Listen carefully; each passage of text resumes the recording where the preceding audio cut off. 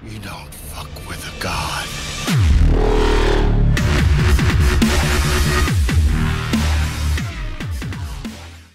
Hey guys, it's Ryland here. Today I'm bringing you episode 2 of CSGO Tips and Tricks for Trading. Today we're going to be talking about item rarities, so I hope you guys enjoy. The first, most inexpensive and common skin is Industrial, highlighted by its white name. Next is Industrial. It's also very common and very inexpensive, highlighted by its light blue name. Here we have Mil-Spec, highlighted by its dark blue name. These weapons are no longer obtainable by map drops, you have to get them by uncasing. Here we have Restricted, highlighted by its purple name. Now the weapons are getting a little bit more expensive, and also you have to get them from uncasing. Next is Classified, highlighted by the pinkish purple name. Right here is the point of no return. After moving on from this type of weapon, it gets very expensive. Last is Covert, highlighted by the red name. These get very expensive and look very nice.